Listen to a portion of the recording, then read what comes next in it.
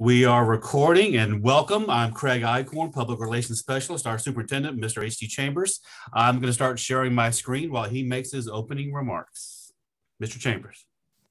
You bet. Before you share your screen, keep the full group here. I want to keep an eye on who's falling asleep while I talk and who's under their covers in bed. Somebody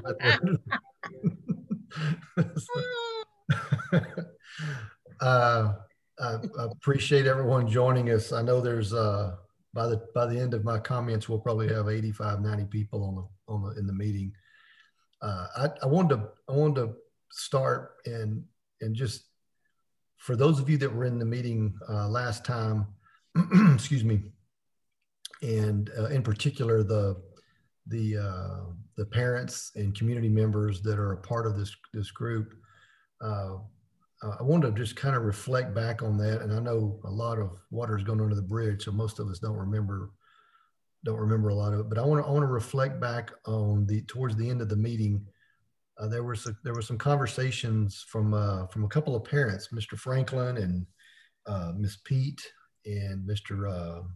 Judson, I believe it was, and the conversation centered around facilities, and it centered around quality of facilities. There were some comments about how we lose students a lot of times, in many cases, not all, but in many cases, due to just a facility or something that is considered to be substandard. And I want to spend just a second, Michelle, so bear with me. I had originally told Michelle and others I was going to record a message and a video, and I thought better of it because I did like 2 takes, and I bet I had 14 bloopers in the middle of it, so I didn't do that.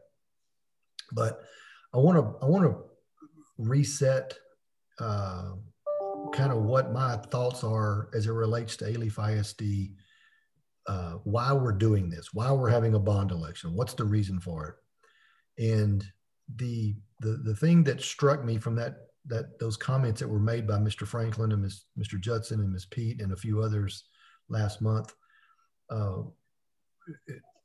it struck me in a way in which it made me rethink and it reminded me of what our goal and what our job is here.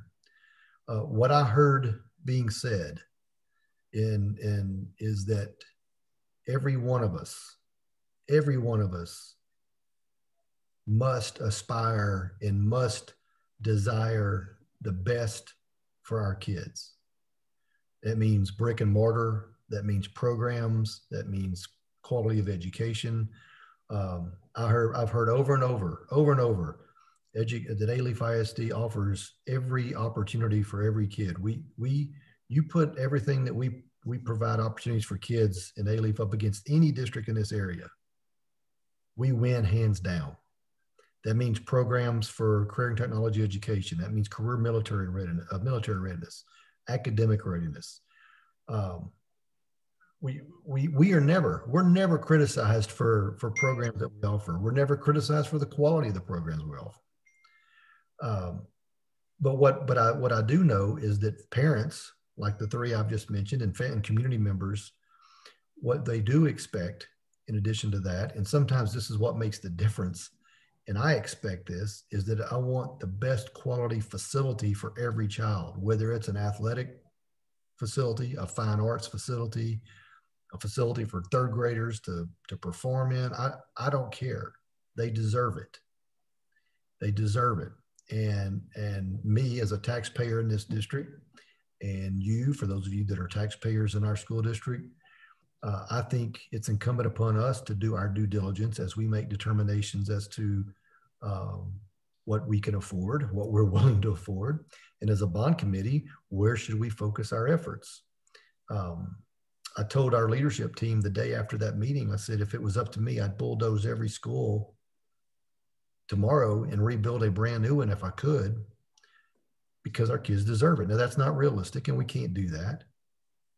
But by God, with what we're working on now, whether it's through athletics, fine arts, CTE, technology, what you're going to continue hearing about, I hope that every one of us, and again, I'm talking to community members and parents in particular, I hope that as we go through this, you continue being a champion and an ambassador for your school district.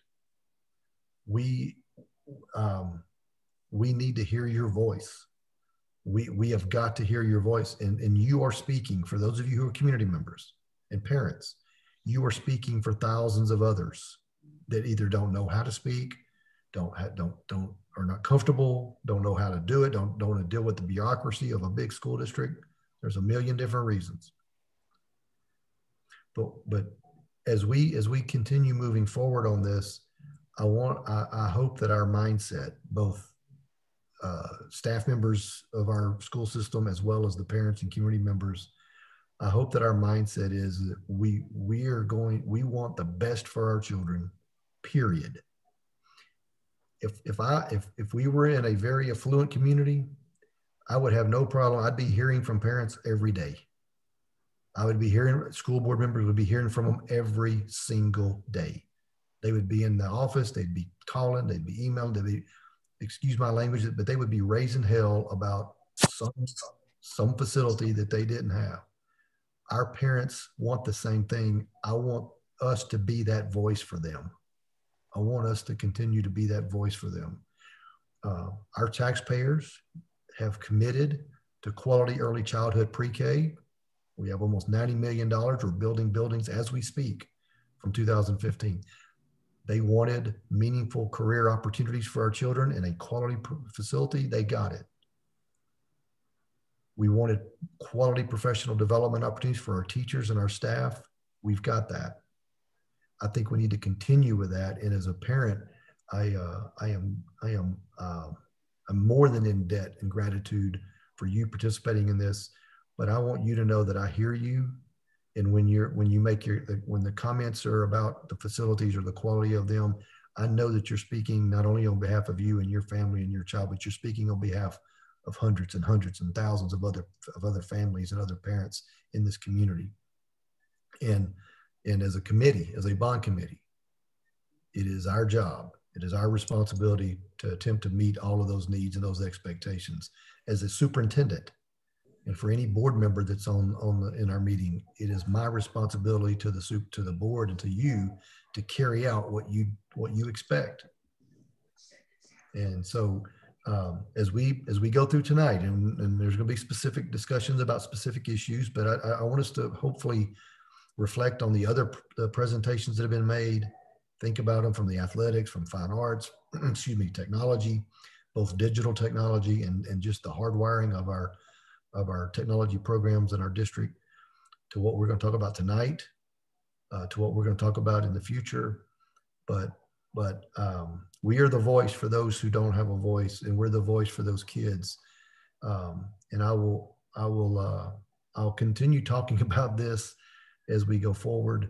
But I just thought last month's conversation, particularly towards the end, and I know we had a snafu with not being able to go to breakout sessions last time, but I will tell you, I'm blessed that we didn't, because we would not have had the chance to have the discussion that we had, and I wouldn't have been able to hear at least my observation of what I heard without that large group setting. And so I was appreciative for that. So anyway, that's all I had, Michelle. Thank you guys for continuing to join us.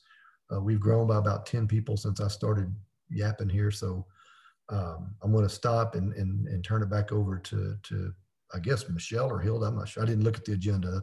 I'm sorry about that. No, I've got it.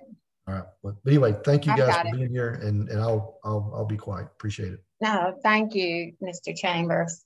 Ed, Ryland, would you like to address the group?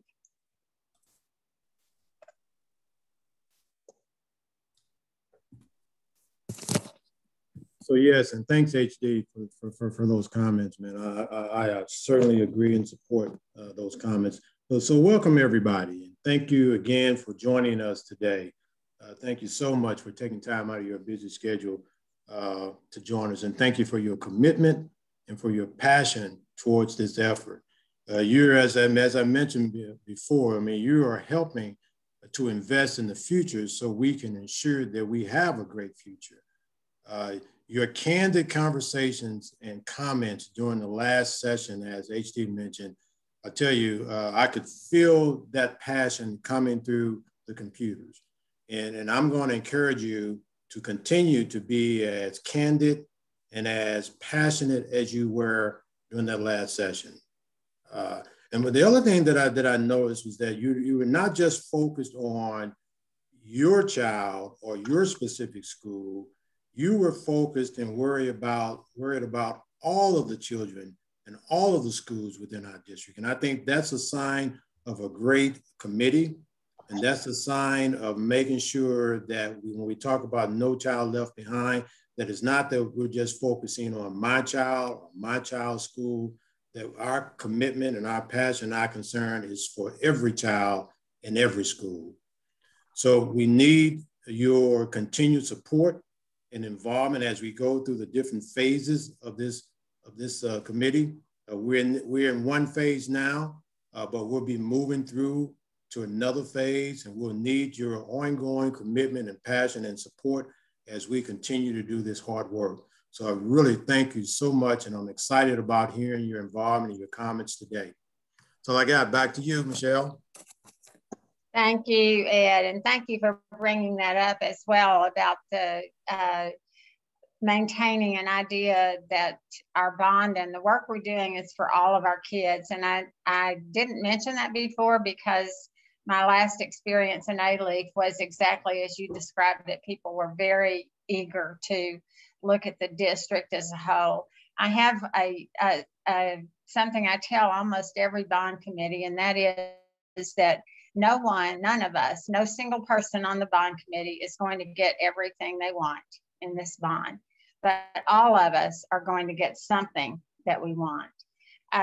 Cam, do you want to go on and talk about Zoom before I talk about the couple of housekeeping things? Absolutely. So some of you who may be relatively new to Zoom, we are going to be using breakout rooms tonight, and we hope that they're very successful. One thing I do want to make note of, if you are logged in from your phone, but not from your Zoom account, you may not automatically go to your breakout room. So just stay with the large group, and then one at a time, come on and tell me who you are, and then we will reassign you. We will send you to the correct, we've got the list in front of us. You'll go to the correct breakout room that you're supposed to be with. If at any time you're having technical difficulties and not being able to maintain the pictures or losing some connectivity, sometimes if you turn off your camera, it will work better. So back to you, Michelle. Thank you, Kim. And I want to acknowledge Kim. She is our absolute go-to guru for Zoom, and she's done a very good job of navigating this for us. I've not done a bond committee on Zoom before, and it has some limitations, and then it has some very strong points to it as well. The limitations are that I really like seeing you face to face. I like making new friends in A-Leaf, and I do miss that. There's only a couple of things. I'm not going to go over all of our housekeeping slides because you're able to look at those yourself on your packet. But I do want to remind you that we added a June 10th meeting. That's a very important meeting because we're going to, that's when our deliberations will begin. And you'll also notice, if you're a detail person like I am, that we've moved some content around. The list of content of meetings is fixed, and then until we add a new one like we did. But the content, we sometimes have to make that a little bit organic. We cover what we say we're going to cover, but we may have to do it in a meeting that it wasn't originally listed on. But I do try to keep the second page of your task cycle up to date, so that you know what topics are going to be covered at what meetings. I will remind you that if Craig is keeping a roll on our attendance, and our attendance is always very high, but we're going to assume 3 absences on someone's part indicates a lack of interest, and so we'll just quit sending the information to those people. We will break into work groups tonight. We're going to give it our best shot again, and I think the problem was not with us, but with the Zoom upgrades that had occurred that were not. I don't know what I'm talking about, so I won't even say that. but we are going to move to work groups again tonight. I do want to, Craig, if you'll advance to to the priority slide. I just want to reiterate this because it's so important in all of our presentations. I've asked, and this is not unique to me, but with every district with whom I work and with all the architects, because I like for the committee to know what priority the district places on projects. These are the areas that those priorities will cover. And typically those priority one things are the programs or projects that occur within 3 years of now, or of the bond. And those are must do. Those are the things that we know are going to, that they have to be done. They're capital projects and they must be included on the bond. The priority two are those that usually extend out 3 to 6 years. And those are things that we should do, because in ALEAF, that would, those needs would fall as critical before another bond took place. So the priority twos are should do's.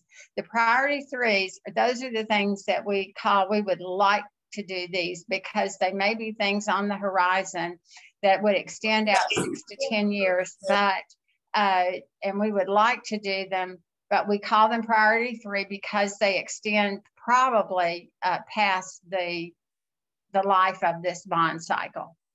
Okay, thank you.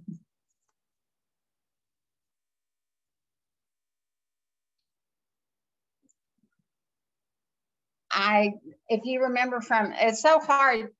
You're probably just like our kids. They forget things really quickly that they've learned. And last meeting, we talked about technology and communications, and I told you that we would have time to discuss those in depth because I didn't have time to give you any time to process that. So for right now, I'm going to ask Wally and Pam and Gerard to just briefly go over what they said at that last meeting.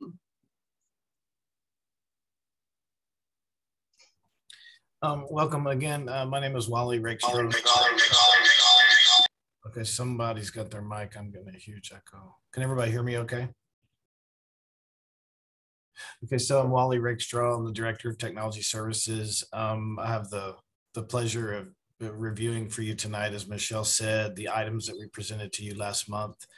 We know we presented a lot of information to you and a lot of folks presented to you last night, so we thought it might be easier if I just simply go through these, give you a couple of words of reminder for each one, because I know they're very shortly listed here in terms of number of words. So I'll try to be brief, but I will try to give you a little bit of reminder of what that item was, so that when you do go in your breakouts, you won't be trying to hurry and remember what those were. So I'll go ahead and get started.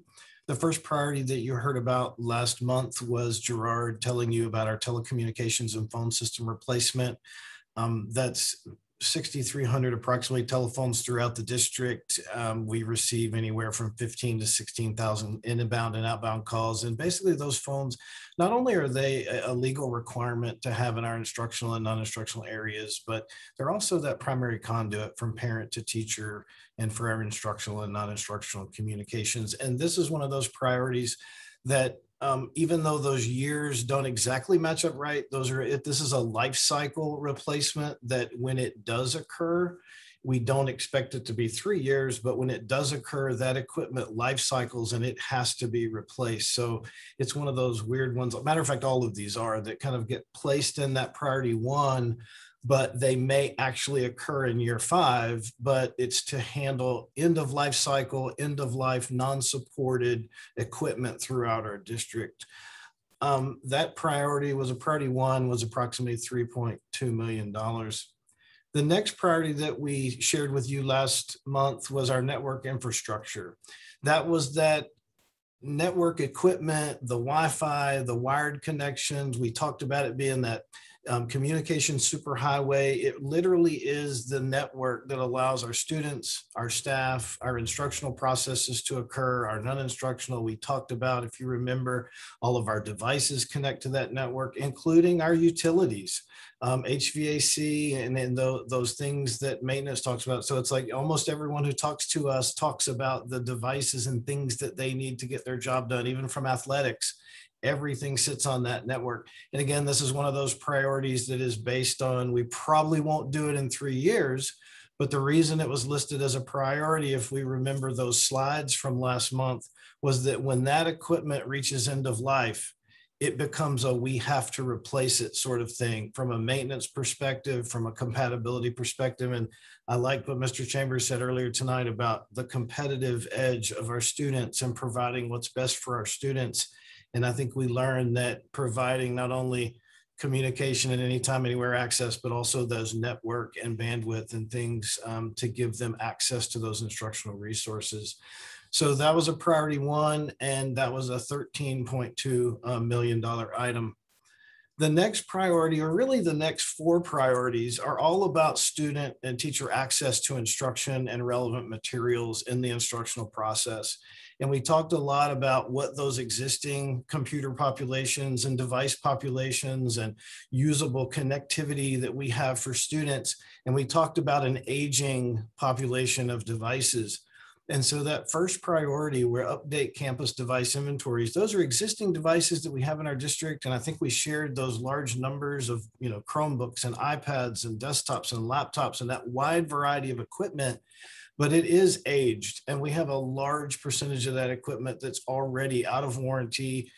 It doesn't provide that really consistent experience, equitable access for students. And so that first item was a priority one, again, would probably occur early in this cycle to replace those aged and out of use devices. And that's around $5 million. The next priority is the student devices we talked about, which is a complement to that previous priority.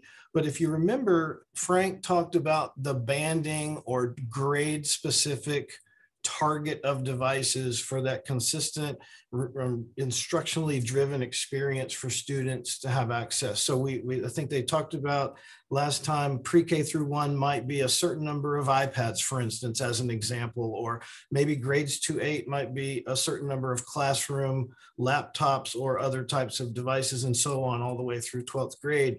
And those are devices that would be in the classroom, readily available. They would combine with the devices we already have and be very much grade level, instructionally driven, targeted devices. And that was a $3.8 million priority.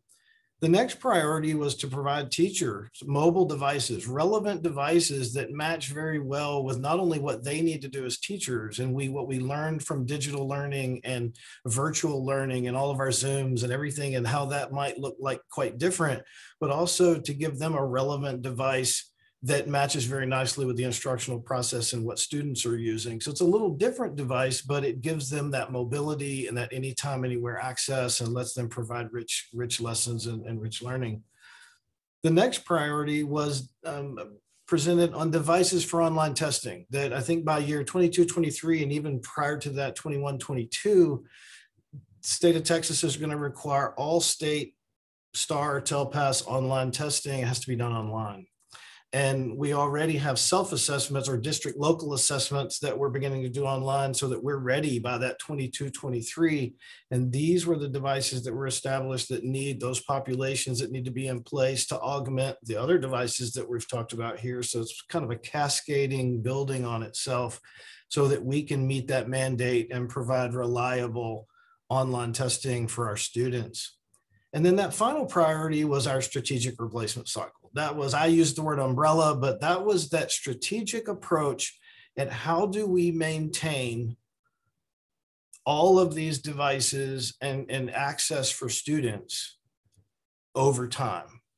And so again, it was decided that was a priority one, but simply because even though that happens over the course of several years, equipment ages at a revolving pace. You know, all of the equipment's not the same age. It's bought over the course of years. So we have to have a strategic replacement cycle that sustains those populations so that we can continue to be competitive and offer the best for our kids.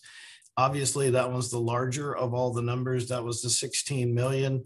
And so we broke all of these out so that you could see strategically how each one of these impacts the instructional process and the success of our kids. So with that, I'll turn it back over to Michelle.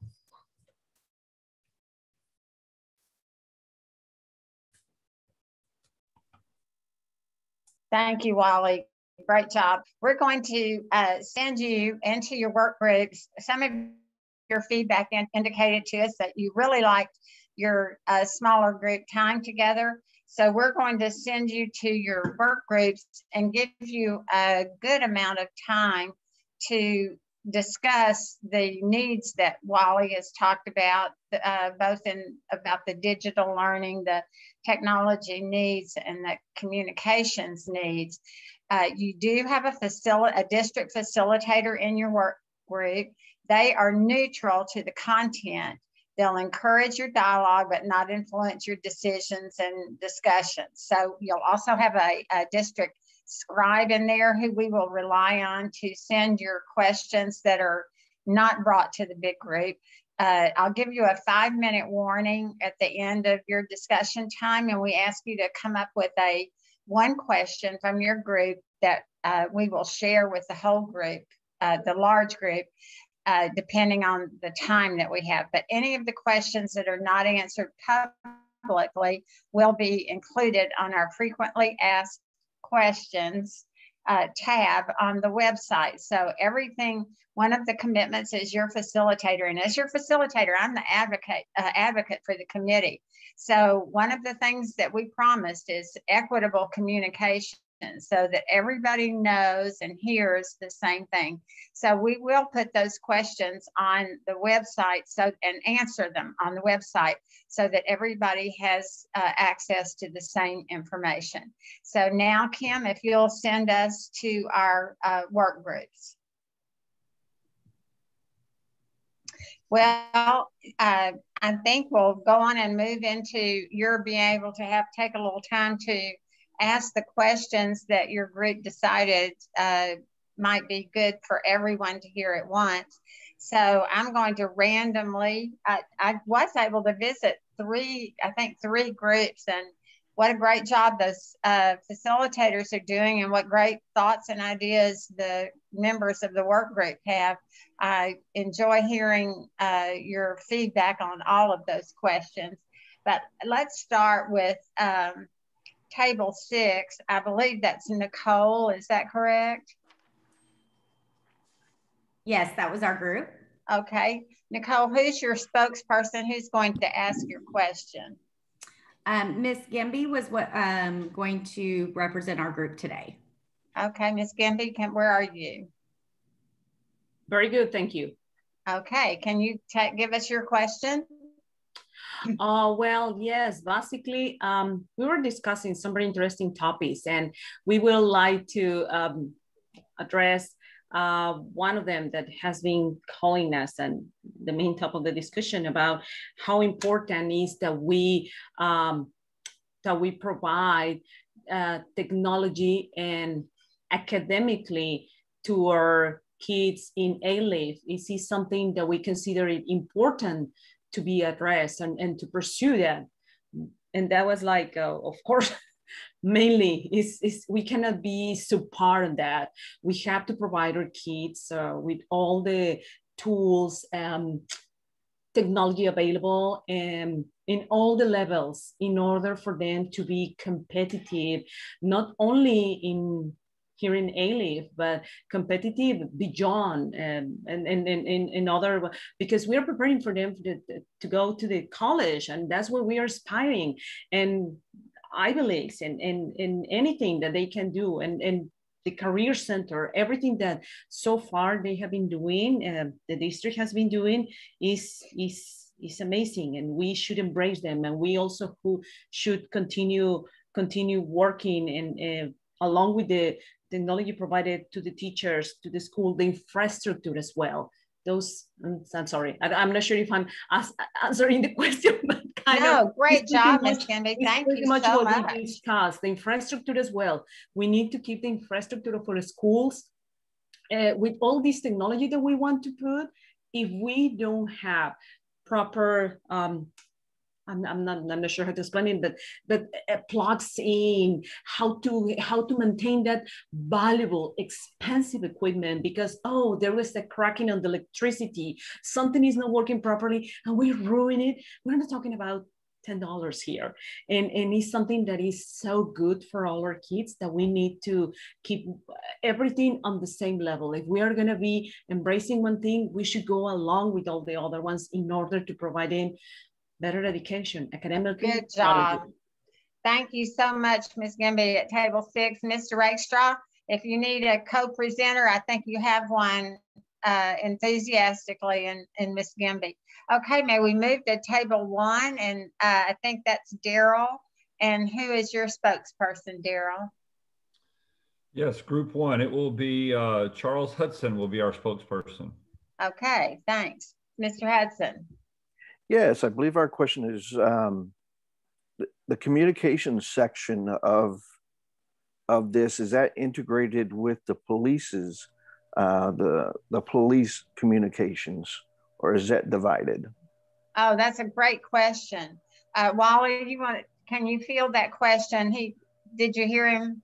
Yeah, I think that I would respectfully let Gerard talk a little bit about that, but they are multiple communications. They have the ability to communicate together, but the police, and I think Dan's on the call, they have some specific communication requirements which make those two systems separate, but yet they all. So thank you, Wally. I appreciate it. So our communications that comes into our district also goes into our police station over where Chief Turner is and his crew. They field calls from there, whether it's internally in the district or outside the district. The dispatch is what they call it, the dispatch. And it works seamlessly with our telecommunications infrastructure. And it works very well. And I'm going to defer to Dan if there's anything else that he wants to elaborate on that, because once they get, I don't know how that system works internally with dispatch, but if a campus needs to make a call, they can call dispatch, and then of course it gets routed to them, and then I'll let Chief Turner go from there.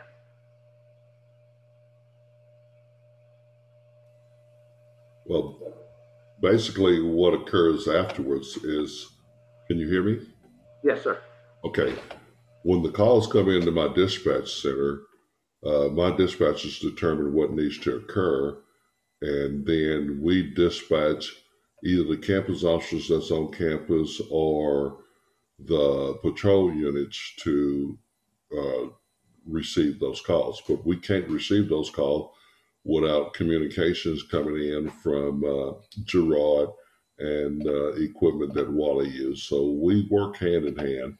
It's just we use a state-required system versus what Wally and Gerard use. Okay, thank you. I hope that answered your question, Mr. Hudson. That was a great question. Okay, may I move to table 7? That's Carla's table. And Carla, who's your spokesperson? Actually, we didn't quite get there. Do you mind if I just ask the question very quickly? Actually, Johanna just said that she'd be happy to answer the question. Oh, yay, Johanna. Thank you. Hi, good evening, everyone. Okay, so our group had a really great conversation, and our question is there a standard package of technology for schools and being formalized as far as with this bond referendum? And also what would fall into the replacement cycles and how long would that replacement cycle be? Pam, do you want to talk about your grade kind of purpose-driven? Absolutely. Yeah. Okay, thank you. Absolutely. So for this particular bond package, we want to look across the entire district and ensure that there's equitable access to our students. So regardless of the campus that a student may be going to, if they're in the same grade band, they would have similar equipment. So for example, we thought pre-K through 2 or pre-K through first grade would have touchscreen devices. We didn't necessarily say it's going to be this particular brand, but pre-K through first touchscreen, 2 through 8, a more robust device that will allow our students to keyboard as well. And then high school would be 1-to-1. And then to answer the question about sustainability, I know there were a lot of bullets there, but there was a strategic replacement cycle that was targeted at specifically maintaining and replacing over time all of the devices that you heard about. So I think the question was, what does that replace? And it would replace the student and instructionally driven devices in the district over time so that we keep them, like Pam talked about, at an age and a version that gives meaningful access for students to resources. Okay, thank you so much.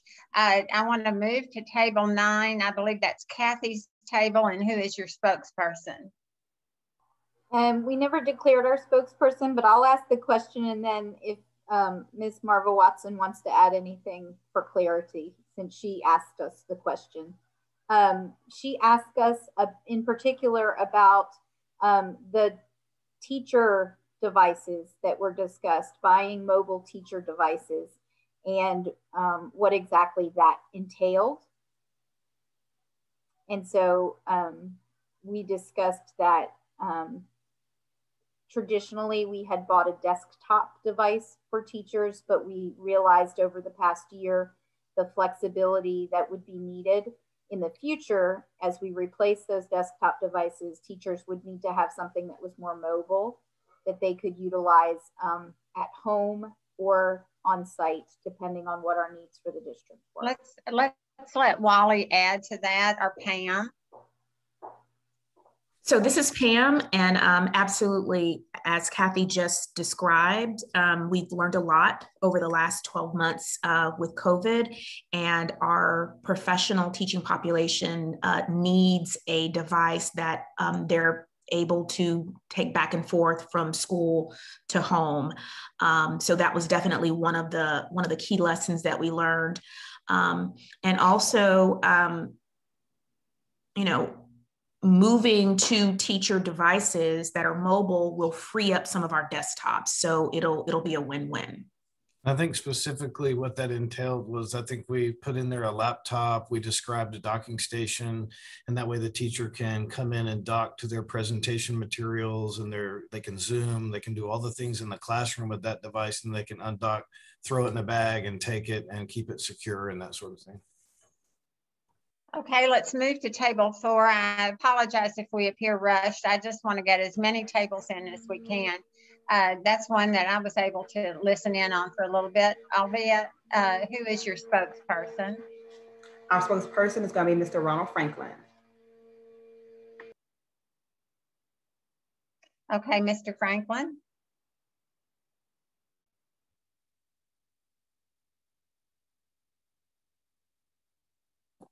Okay, sorry about that. It wouldn't unmute. The question that we brought was, how would this new technology going forward help with the communication with parents? Good question. Should that be Gerard? Well, I'll go ahead and address that. When you say communications with parents, that's so open-ended, and I can just think of the flexibility of teachers having the ability to pick up a phone in their classroom and make a call to the parent without having to use their own personal, phone. Obviously, because when the caller ID comes through, you want it to show it coming from your campus, not your personal cell phone. So obviously, we give you a flexibility to make those calls and to communicate, voice to voice to that parent. And so that's the key part of having that communication line that's close to you. And then of course, it's required by state to have a phone in your classroom too. I don't know if that's addressed what your question is, or was there something more to it? Okay, Ronald? no, it was something more to it as far as knowing what's going on the campuses itself, as far as the different things. Like I said, I'm a sports guy again. Tryouts for any kind of sports, any kind of choir event, any kind of, orchestra event, just simple things that if you go to other districts, you see when you pop on their webpage. If you go to Pearland ISD, they tell you exactly what's going on from elementary all the way up, even if it's a Christmas concert or something. But if you go to ours, it's nothing. I'll defer to someone else. That's not that doesn't. Yeah, I think communication there is more push that telecommunication. question. I think that question is a little bit out of the scope of technology and the telecommunications and digital learning. So, Ronald, I think maybe you and Mr. Acorn need to have an offline conversation about that, since that's not in the scope of what we're talking about right now. But that's a great question. I'm interested in that too. Let's move to table 5. Jennifer, who's your spokesperson?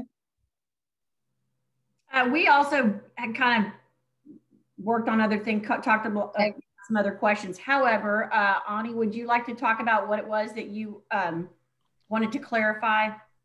Well, the second question that was asked was about, let me see if I'm going to paraphrase, is about our students connecting with the best technology. And we asked for some clarity because I didn't know what you meant by connecting with the best technology.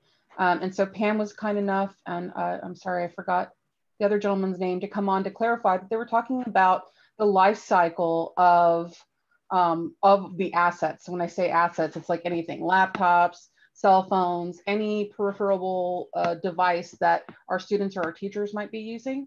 And so it was more their question, or what they wanted to know is, are we as bond members and as taxpayers committed to, I guess, the price tag that we need with changing out these devices or these assets to meet the needs of technology? Because many times we have software, and if you have old technology, you can't run new software on old technology. It just doesn't work. And we see that all the time with like our iPhones, when we have some app we use and they didn't update, and our old iPhones no longer support those things we used to be on. And so our students and our teachers now are also facing those same things. So it was really just wanting some clarity and to make sure that everybody understood what that question really was about, was the life cycle of the asset. That was it. Well, Ani, that was a well-stated question. Do you have an answer for that? How do you feel we are? Are there any gaps that you can detect, or do you think we're doing okay? We need help. I think we need a lot of help. Okay. A quick question. When you say help, I think when we were in the breakout, you mentioned how critically important it was to, and you questioned bravely, is this enough? And when you say we need help, do you feel like as a committee, we're tackling the hard question of how to keep resources updated and the cost of that? If I was coming to you as a change manager, I would want to know, what are the deals that you're getting from your vendors? And I know that you said you have great relationships with them.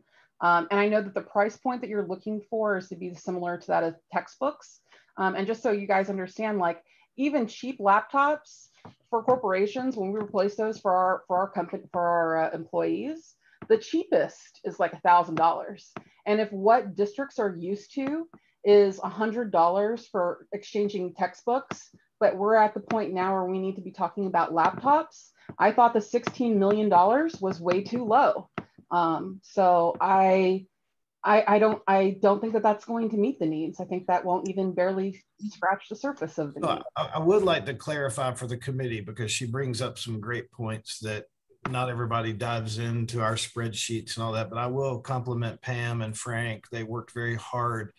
And although so I guess what I was trying to express was the state really has underfunded school districts historically. And if all they're willing to give a district is a textbook type allotment, which is in those hundreds of dollars, you automatically see that that's never going to be enough. So in our proposals, we absolutely put in what we felt like was relevant pricing for higher ended devices. Now we typically, I mean, there's several of us have kind of been on the corporate side as well, and we can't really get to that corporate device over time.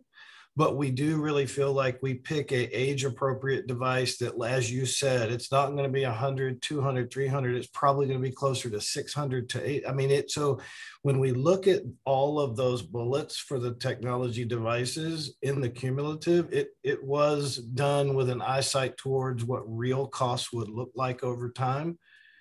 More would be better, but you know, we're doing something that really for us is monumental in terms of looking at bond funds to do something we've not been able to do. So I appreciate your feedback, but yeah, we're definitely maybe it's something. Sorry, maybe it's something we can also consider as a supplemental bond in between, because the technology continues to advance at such a fast rate.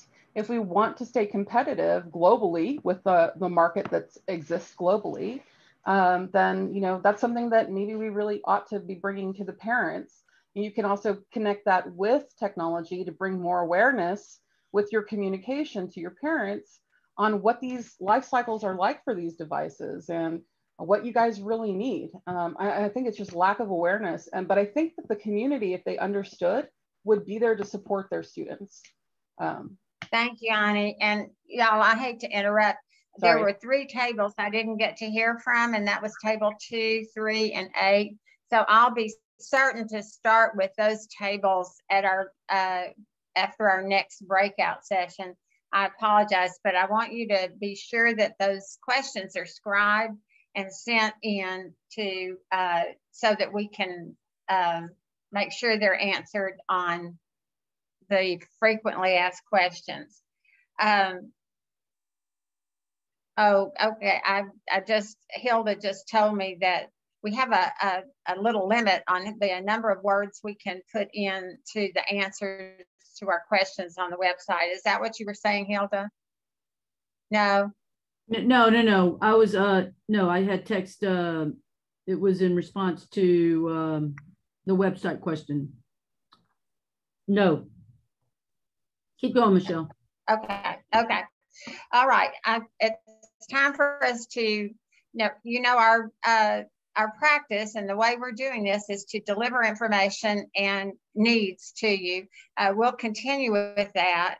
And right now we're going to hear about the needs in our fine arts area. We've talked about athletics. We've talked about technology. We've talked about safety and security. We've talked about digital learning and telecommunications. And now we're going to hear about fine arts. And then after that, we're going to hear about career and technology education. So, Mr. Joseph, are you ready to talk with us? Yes, ma'am. All right, good evening, everyone. I'm Renford Joseph, Director of Fine Arts. Before I start, I want to acknowledge my Assistant Director, Michelle Lopez, is on this call as well. Next slide, Craig. All right, just as a department overview, so you guys can have some kind of background information. So we cover 11 different content area programs, as you see listed here. Go back one for me, Craig. Thank you. 222 teachers in the department total. Our student participation rate this year is 35,138 students are involved in at least one fine arts program, which is 84% of the students enrolled here in the district. We compete in local, state, and national contests every single year, showcasing the amazing talent that we have across the district. A lot of our students receive scholarships to pursue fine arts at the collegiate level. And thus, we have a 10% of our staff members are actual A-Leave grads. So that's a really good thing that we have going on at this point. Next slide, please. So some of the things you'll hear that I'll kind of be touching on tonight are lifespan of our equipment for my band and orchestra instruments. And I'll give you some financial context in terms of repairs, capital outlay. We talk about student morale and retention and the effects of those things, some safety issues and concerns. And then the biggest thing for us is remaining competitive in our Houston market. Next slide, please. All right, so when we're talking about band and orchestra instruments, I want to point to the blue column. So this is when we're talking about high quality instruments that is considered professional grade. School districts don't really buy low quality or average quality because the lifespan is not that long. So when you're looking at instruments, 10 to 15 years of those instruments, that's usually the lifespan. So when you look at a flute, clarinet, saxophone, go down to trumpet, trombone, 10 to 15 years is pretty typical. Drums, usually 7 to 10 years, a little less on the lifespan because of the wear and tear, and these are outdoor instruments. And then at the bottom, when you see the string instruments, violin, viola, cello, and bass, 7 to 10 because these are primarily made of wood. Now, to put it in context, if a child plays the flute, let's say on a 10-year scale, that means that's at least 10 different flute players playing that same exact instrument. If that child gets out of the band program, let's say in October, and another child touches the flute, that's another use of that instrument. So obviously from hand to hand, this can drastically, add on to these years, or it can severely decrease these years based upon how well they take care of these instruments. Next slide, please. So priority one, replacing instruments. Right now we have a little over $4 million in our inventory. For the last 5 years, we've spent $770,000 on repairs, which is about 4% a year we spend on repairs. Since I've been in A-LEAF for the last 18 months, we've increased that up to 30% because we have a lot of kids trying to join our programs, and we have to make sure we keep up with the demand of the interest of our programs. 65% of our instruments are well beyond 20 years old. The last slide we talked about, 10 to 15 years is usually the life expectancy of these instruments. 60% of our students actually rent school-owned instruments. So 60% is extremely high for a school district using school-owned instruments. Most school districts really be around 20 to 30%. And the pictures you see here are instruments that are beyond their life expectancy. They're extremely worn and corroded as well. Next slide, please. This slide are some other instruments that obviously have to be replaced. If you look at the bottom left, that's a cello with a severe damage to the soundboard. Now, to be honest, you can still play this instrument, but it's not ideal because it's not going to resonate properly. And that's not really what we want to have a child on stage representing A-LEAF ISD with that type of instrument and that type of condition. You look at those guitars as damaged. That's from this school year. Freak accident, you put the guitar in a chair, someone sits on it, now the neck board is broke. Now, you think about it, I mean, someone was playing this, now they can no longer play it until it gets repaired. If you look at the instrument to the bottom right, which is a keyboard instrument in the percussion family, we've tried everything we can this school year to keep it, duct taped together and keep it standing upright. But again, it's beyond its age limit at this point. And think about if your child is playing that instrument and they strike a note in the middle of a concert and then it collapses like this. So again, when we're talking about, giving our students the opportunity, we want to make sure they have things in their hands that it actually works, and it's something they can be proud of and they can actually take care of as well. Next slide, please. So new purchase of instruments is a priority one. Our last capital outlay purchase was in 2013. That was not bond money, that was actual local district money. We spent a little over $950,000 on band and orchestra instruments alone. So that gives you about $29,000 per program. So some context behind that. The gold instrument you see pictured here is a tuba. That's a Miraphone tuba. It costs $10,000 for one. So if I'm a high school band director and I need 8 of these instruments and you only give me $29,000, there's no way I can meet the needs of the students of the interest that's sitting in front of me to keep up with the program needs.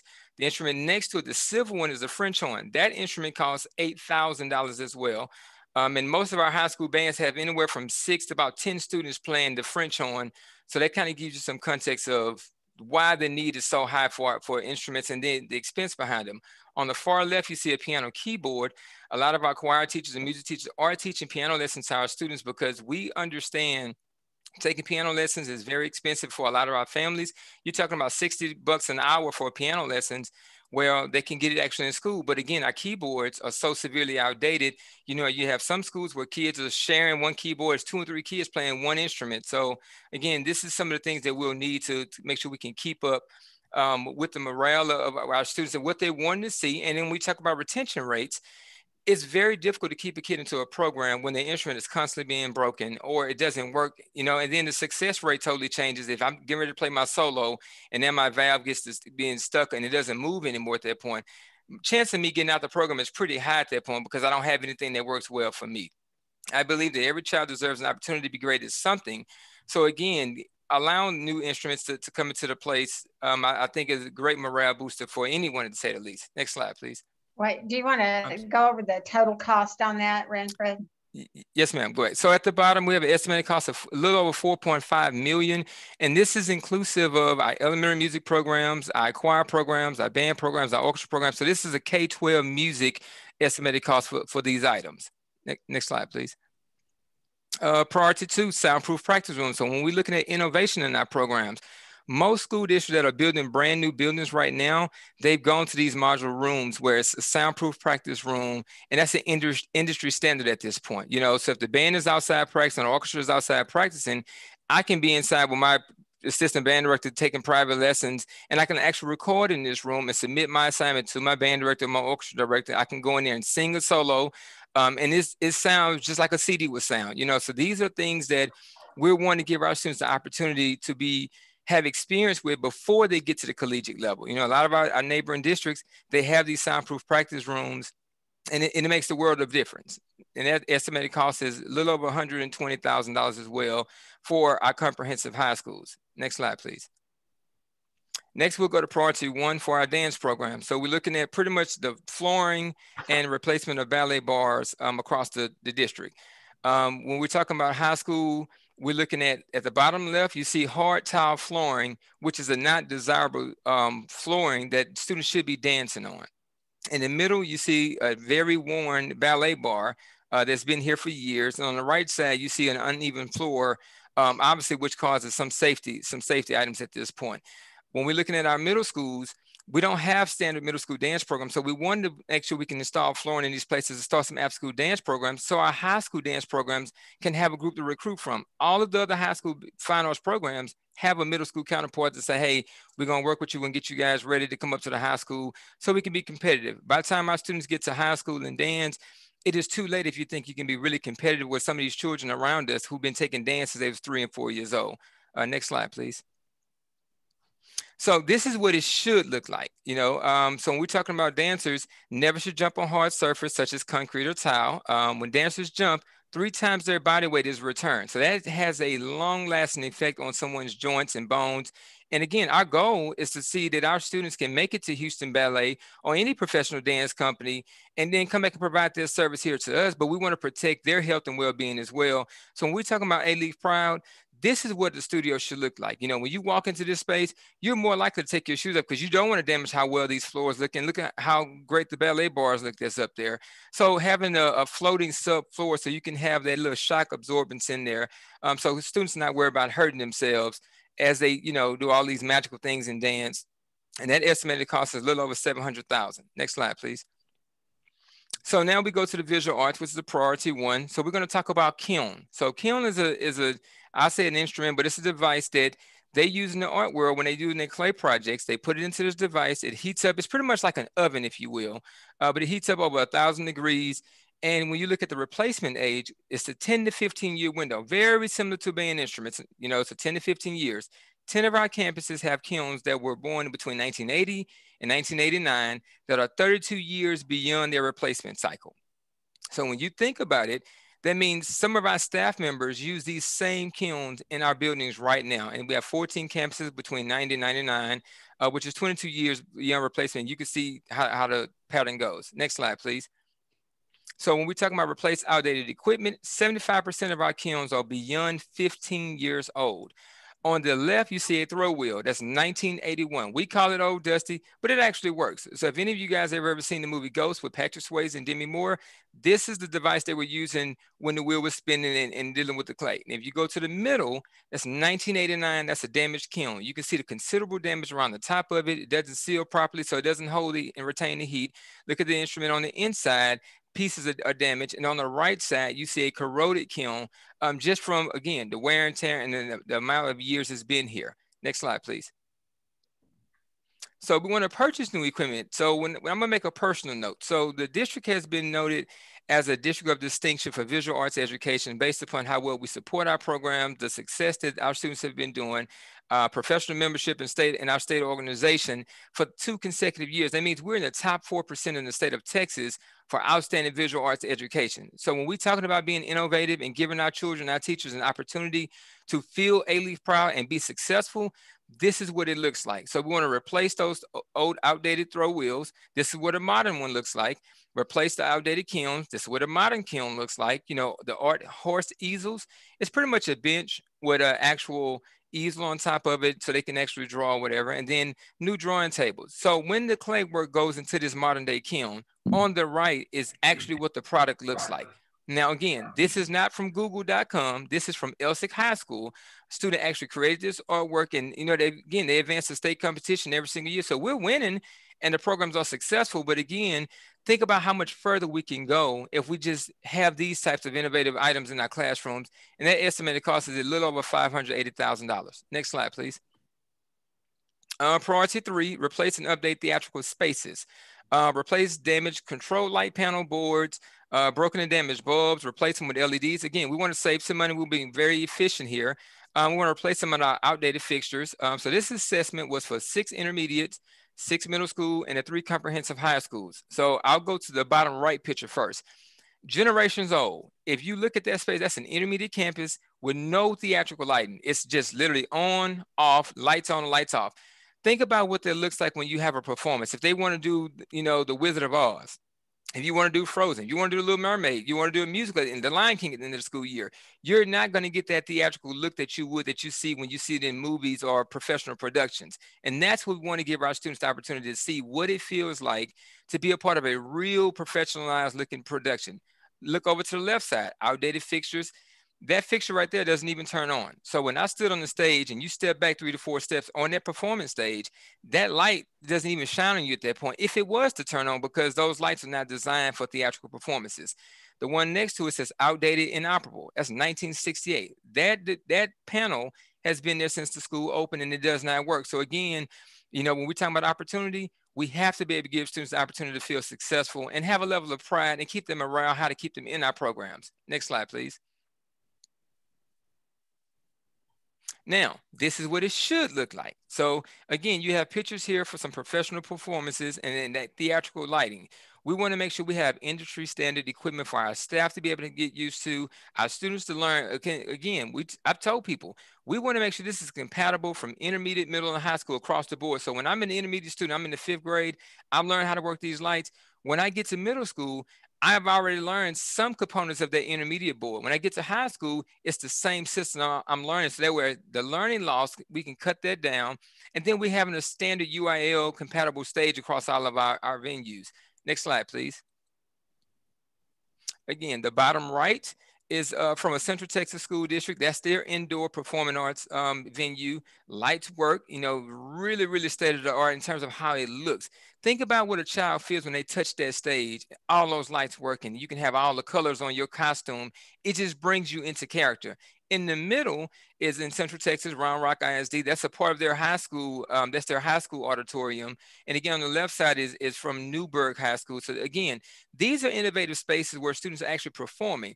So if our students don't have the equipment, or we don't have the lights, we don't have the sound, we don't have these things, it makes it very difficult when we touch the stage. We have to compete against them in one-act play for UIL, for theater performances. And this estimated cost comes in at a little over $1.2 million. Next slide, please. So in closing, again, we have award-winning programs. Our staff is doing an amazing job. You know, I feel like the district has done a great job to support our programs and put the funding as much as we can into these programs to keep the wheel going. But now it's time to go to the next level. You know, when I joined the team, one of my promises was I want to see Alief School District Fine Arts Department go to the next level. Everybody talks about Katy and Seven Lakes and they talk about Fort Bend. Well, I don't want to hear about those districts. I want to hear about Alief. I want to see about how do we go to the next level so we can be competitive against our peers, and we want to keep winning. Collective input from a lot of people. You know, I've been listening to a lot of people on the ground figuring out, hey, what do we need to take this to the next level? What does it take to get your child enrolled in our programs? Again, 84% of the students have been enrolled in a fine arts program, at least one or more programs. So that's a good majority of the school district. So we want to make sure that every child that has talent, it's our job to ensure that they have the tools necessary to pursue and apply their talents here in Alief ISD. Next slide, please. So just a real quick summary. Priority 1 is for music, instrument and equipment. That's from all of our music programs, a little over $4.5 million. Priority 1 for dance, install correct dance flooring in our spaces, outdated ballet bars and equipment, remove those out, a little over 700,000. Priority 1 for art, replacing the outdated art equipment. And this is inclusive of all elementary programs, K through 12, a little over 580,000. Priority 2 is for soundproofing of our practice rooms at the 3 comprehensive high schools. So we're looking at trying to have at least 2 modules per school, because right now, Kerr High School already have these soundproof practice rooms and they work great. And the kids love them, the staff loves them. So we want to make sure we have an equitable process across the board for everybody, a little over 100,000. And then the priority 3 for theater is to make sure we can update our theatrical stage lighting, which is a little over 1.2 million, to give our kids that opportunity to be a part of some professional productions and learn it. So when they leave A-Leaf, they can go get a job at a professional company and they can come back here and say, hey, we'll hire you at this point. So again, that's my collective thoughts from the team, from the students, from parents I've talked to, administrators. And I appreciate you all giving me the time to at least share, you know, where we can take this to the next level with. Thank you. Thank you, Mr. Joseph. Yes, ma'am. Okay, let's move quickly to our career and technology needs for the next several years. Kimberly Crow, Director of CTE and Innovation. Good evening. And I want to thank you for allowing me to talk with you this evening about all the needs of the Career and Technical Education Program. For a lot of you, you know that CTE is near and dear to my heart. We have great things happening across the district in all of our programs. We provide the students of A-Leaf with opportunities to learn in labs and environments that mimic those they will be in when they graduate and they pursue their future careers. So this year we have 12,387 students participating in 1 or more CTE courses. We offer 153 different courses that fall within 26 different programs of study, and these are taught by 133 teachers. You might ask, what is a program of study? Well, it's like a college major. It is a series of courses from the same content that are designed to prepare you for a career within your chosen content area. Students make these choices when they are completing their 4-year plan process, and some of them may change their minds, and that's okay because we're about exploration. Within the programs of study, students are provided the opportunity to earn industry certifications, dual credit, and to participate in work-based learning. All of these are focused on the student for their future. We offer 33 different certifications, and our 3-year average is 2,000 certifications earned annually. Some certifications start as early as 10th grade. There are 2 categories of certifications that we offer right now. The first would be those that are tied to both state and federal accountability and have been identified by industry leaders as being important. The second type is those that our business and industry partners have identified as valuable for a student to have for their specific industry. We currently have 141 business and industry partners providing all level of support. Partners can fall into 1 or more of the following categories: advisory board member, employers, internships, strategic partners, and/or financial sponsors. A lot of times we have industry who comes to us and they want to donate money, and we make the best of it. We never tell them no. We're going to go spend their money and align to what our needs are at that time. CTE supports programs at all 6 middle schools and all high schools, plus at the Center for Advanced Careers, where students from all 3 comprehensive high schools can participate in programs that are multi-credit and require a unique lab environment that we do not duplicate at each high school. That was a result of the last bond. Thank you. These labs are built and designed to industry standards and provide real-world experience while in the classroom. In addition to the courses offered at all levels, we also provide opportunities for elementary and intermediate students to begin their career exploration.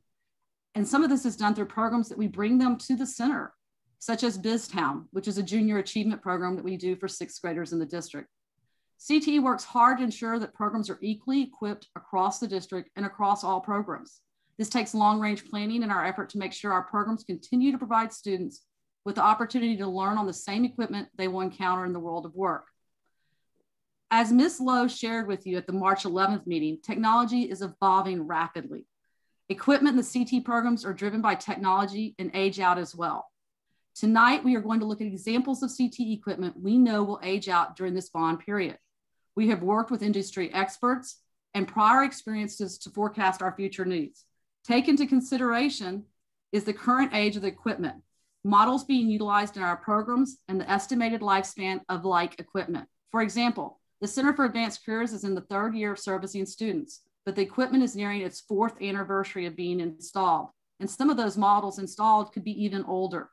A good comparison, and someone mentioned it earlier and I liked it, was the iPhone.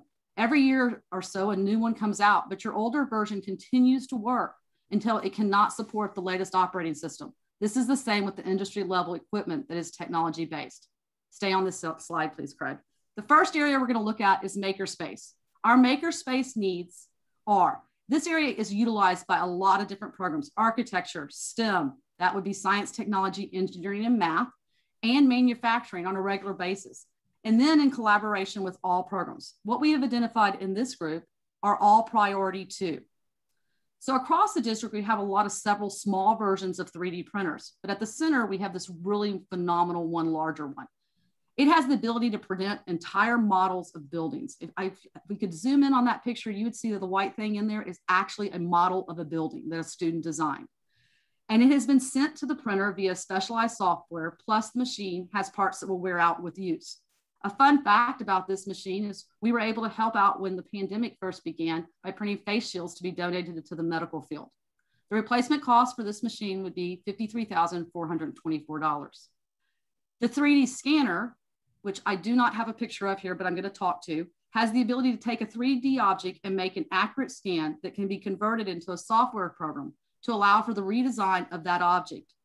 An example, in the recent freeze, when people were finding it hard to find certain couplings for pipes, this machine would have had the ability to scan a sample, then send the specifications to the 3D printer, and we could have printed more of those couplings for people.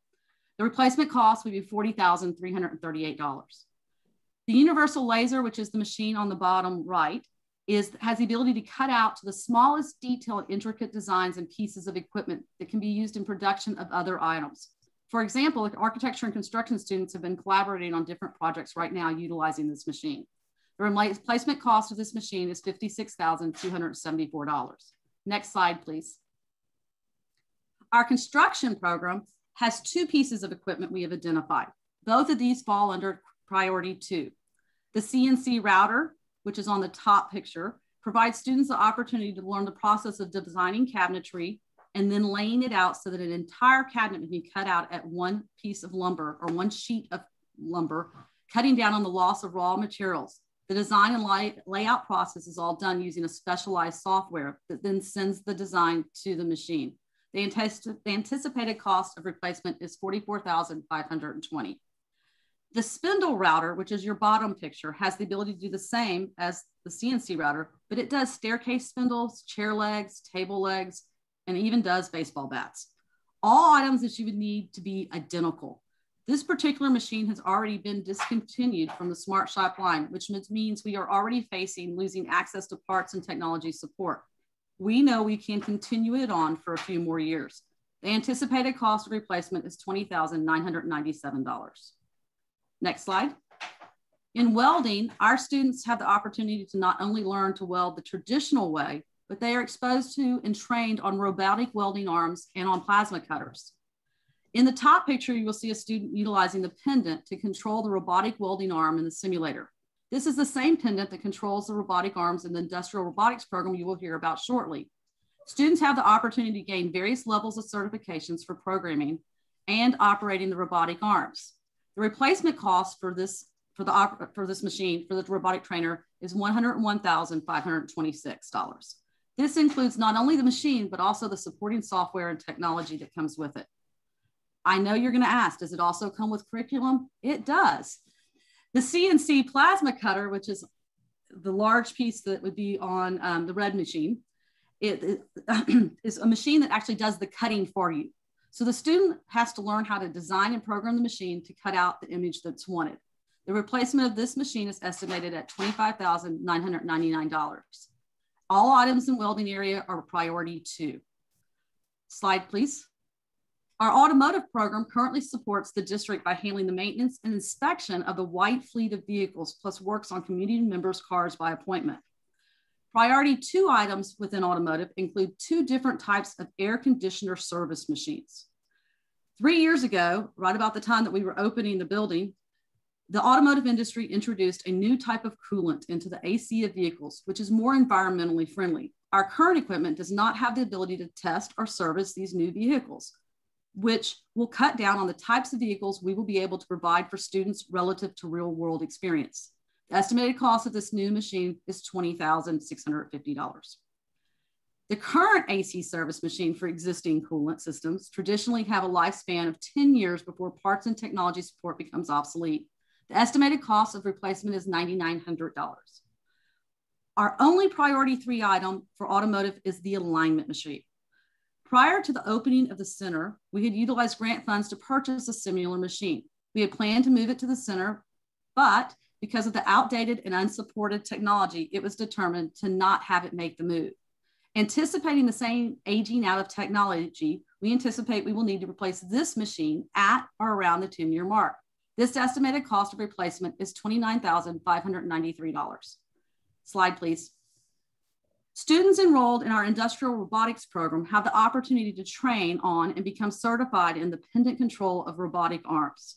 We currently have purchased the Fanuc system as it is the most commonly used in the Gulf Coast manufacturing area. We have also been very fortunate to have received via donation Samsung versions of the same machine. These machines rely heavily upon technology as they are controlled and programmed using a pendant. Imagine that that machine that you see there can actually sort pills and put them into a bottle. As technology advances rapidly, the pendant is updated on a regular cycle and the machines no longer support once they get to 2 to 3 generations old. This item would fall under priority 3, and we estimate the replacement cost of the 2 existing machines that we have at $194,425. Next slide. In review, Career and Technical Education is asking for consideration of priority 2 equipment in the amount of $373,628.50, and our priority 3 equipment in the amount of $224,018.87. In an effort to continue to deliver a top-notch career and technical education program, I thank you for considering our program equipment needs as we look to the future. Thank you, Cam. We're going to send you straight to your work groups. You'll have a little less time than you did before.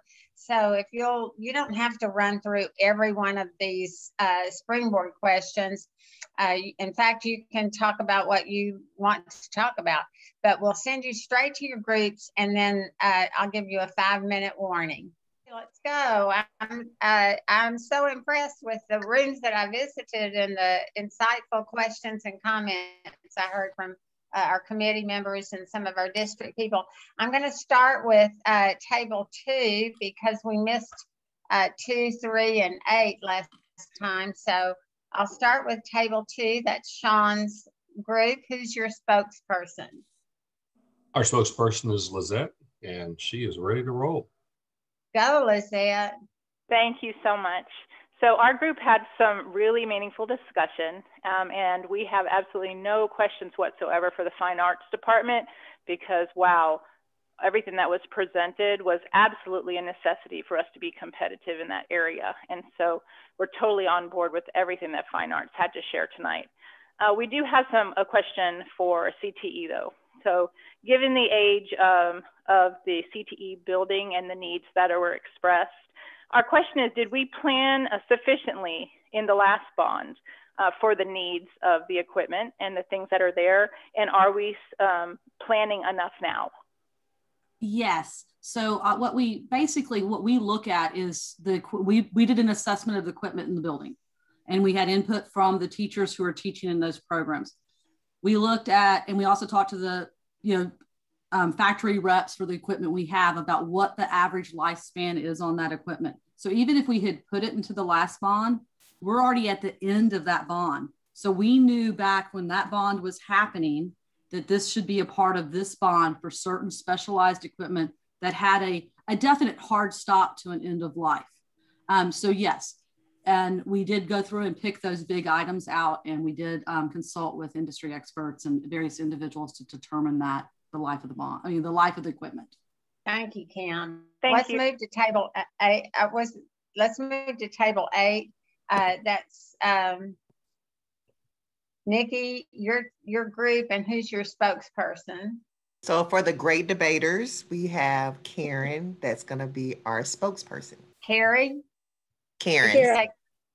Karen, listen, they've named their group. This is really dangerous. We're dangerous. Okay, We had a pretty lengthy discussion about the CT building.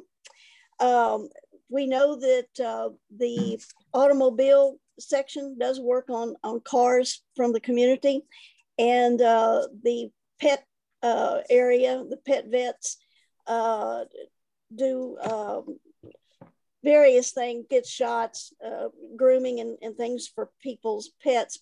We were wondering, first of all, shouldn't that be sort of something that's more advertised? But we aren't going to get very much if we can't do it on Saturday. So we were wondering if, at least for those two things, there may be others, but for automobile, that's about the only time some people can bring their car in to change the oil. And the same thing with the pets. So we were curious as to whether that's a feasible thing.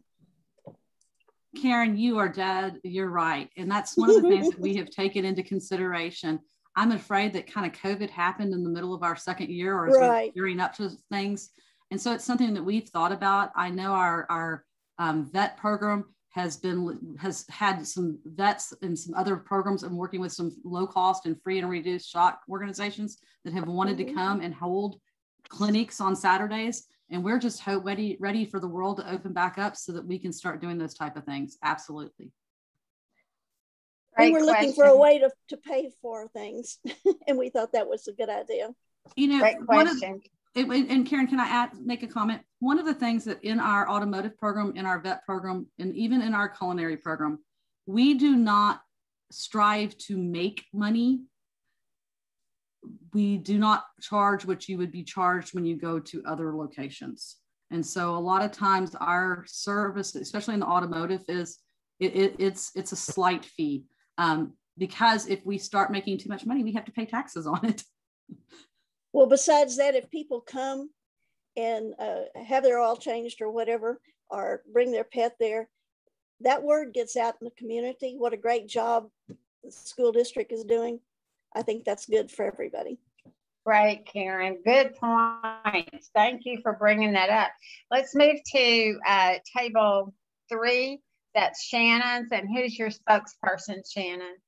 Yes, our spokesperson is Erin. Okay. Aaron? Yes. Sorry, I tried to turn my video on. It's not working. But yeah, we were very impressed by everything, or by both programs, the Fine Arts and the CTE. So we definitely saw the need for both of those funding requests to all be fulfilled. The only question that we really had was in regards to the instruments. We were just kind of wondering generally, you know, how much do they usually rent them to the students, and how much do they charge for insurance and that kind of thing, and what do we do if a student can't afford those? Great question. Renford, where are you? Good question. So the insurance, the rental fee that we have for the district is $35. That's for it covers a child to rent the instrument for the entire school year. So on average, if you rent from H&H or any other music vendor, you'll be paying about $50 to $60 per month. So here it's a one-time fee, $35. It covers the student for the whole entire school year. And what was the last part of your question, Aaron? What if they couldn't afford it? So one thing we won't do, we won't turn the kid away from our programs because of finances. That barrier we won't even allow at this point. You know, we work with the students, and we'll just say, hey, you know, we'll look at covering it on our own, because at the end of the day, we want kids to be involved, and finances won't be a reason to turn a kid away from one of these programs. Okay, great question. Great answer too. Let's move to table 9. Kathy, who's your spokesperson? Marva Watson, would you like to share what we discussed?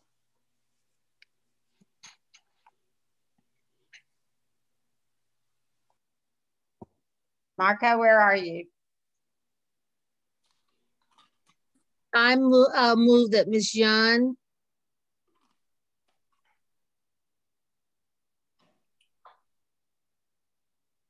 Is there someone else in your group that can take over that, Kathy?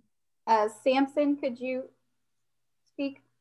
So one of our main questions was for fine arts. A lot of the funds were going to middle and high schools.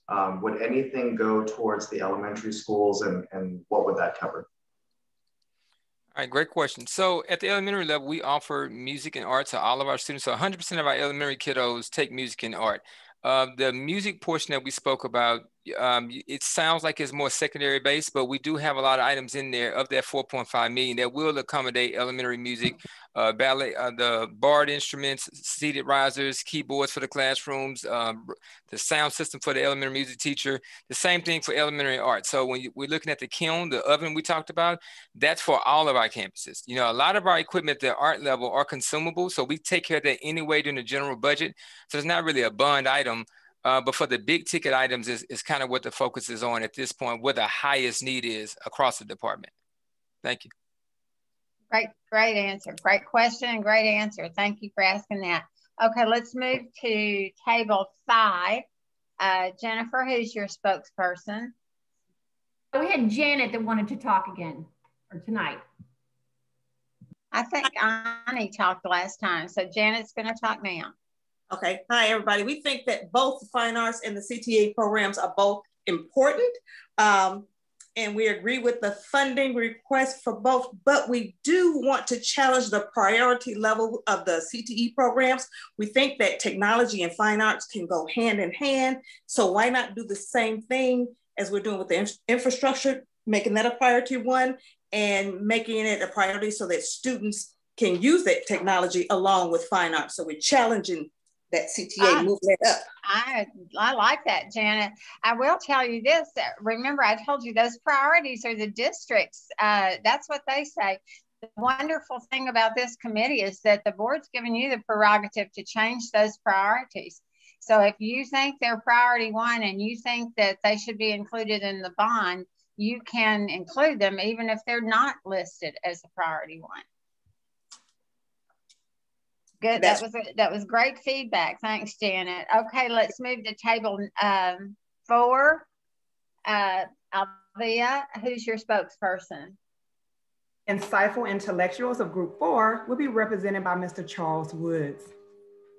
Yes. And now tell me your group's name again. Insightful Intellectuals. Oh, okay. Mr. Woods is going to be the spokesperson?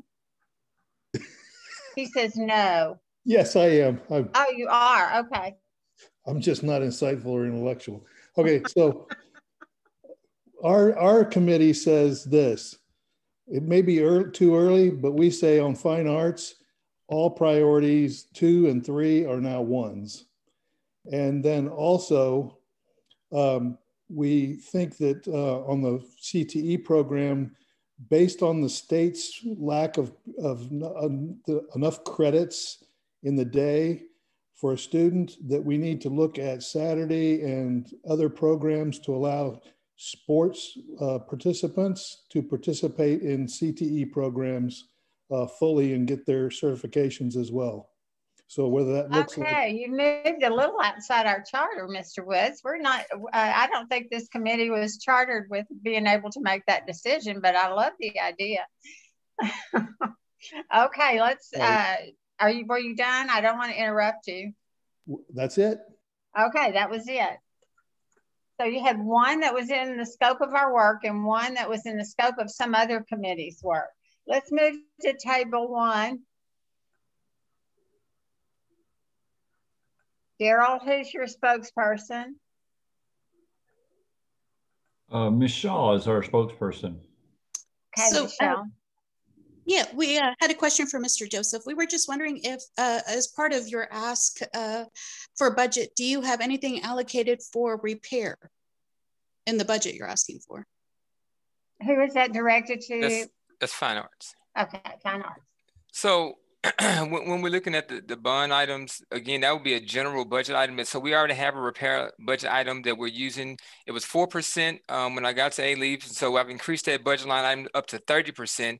And I anticipate after, because we're in this pandemic, so we have to clean more instruments, that we'll put more monies from the general budget towards repairing instruments so we can make sure we can issue them out in the fall safely to students at this point. But that's not necessarily a bond item in terms of getting new equipment to come in. That's a repair of what we already have. That's what we'll normally do during our normal budgeting process. Okay. Yes, Thank you. Thank you. Okay, I'm going to take one more table, and I apologize to table 7. They're the only ones that I think I'll have left out.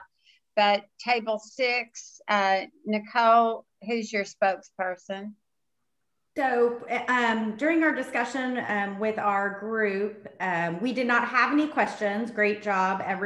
Our group was very supportive of both the fine arts and the CTE, and feel like students that have interest in these areas need just as much as the athletics and the other areas in our district where we focused. Ms. Kingsley, did you have anything you wanted to add?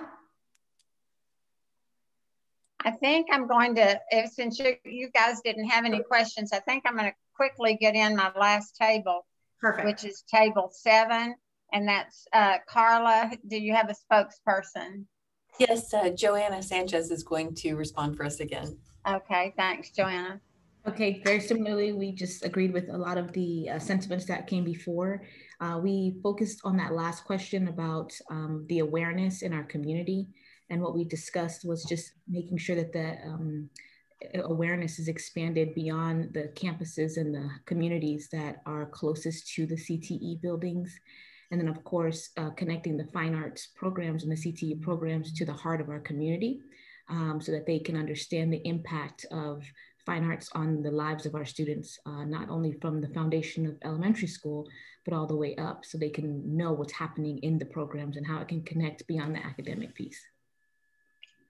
Great work. So you guys didn't have any questions about the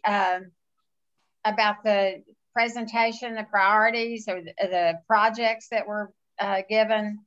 So good job, presenters. Well, now I just want, before Ms. Rodriguez tells you goodbye or Mr. Ryland says goodbye, I just want to congratulate you on being so flexible and working with us so well on a venue that none of us are used to. We're accustomed to being able to see each other face to face and just enjoy the presence of the whole committee. So thank you for your flexibility. Thank you for understanding when we have technical glitches. Now next week, very important meeting on April 29th.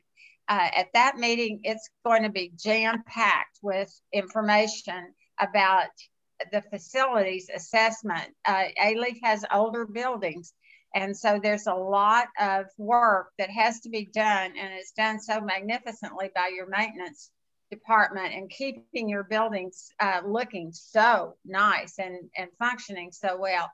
But there are things that will be presented that are part of the facilities assessment that's been done by your maintenance department.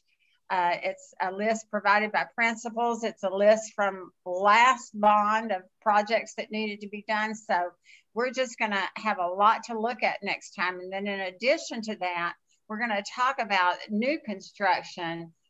What do we need? What new buildings do we need? Or what buildings need some comprehensive renovations that sort of repurpose them perhaps?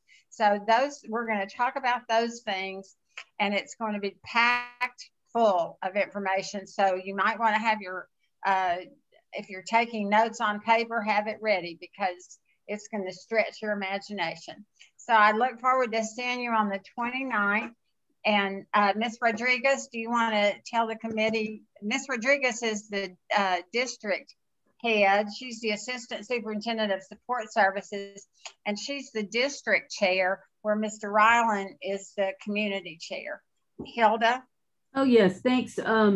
Thanks for just kind of enlightening them on our next meeting. It is going to be a very robust meeting, And I think it'll be exciting too. And I just like to say that I look forward to these meetings. I know that a lot of the work I do is behind the scenes, but I really enjoy the presentations and all your feedback. It's really essential. It's useful, and your questions are so thought-provoking, and you can tell that you're really passionate.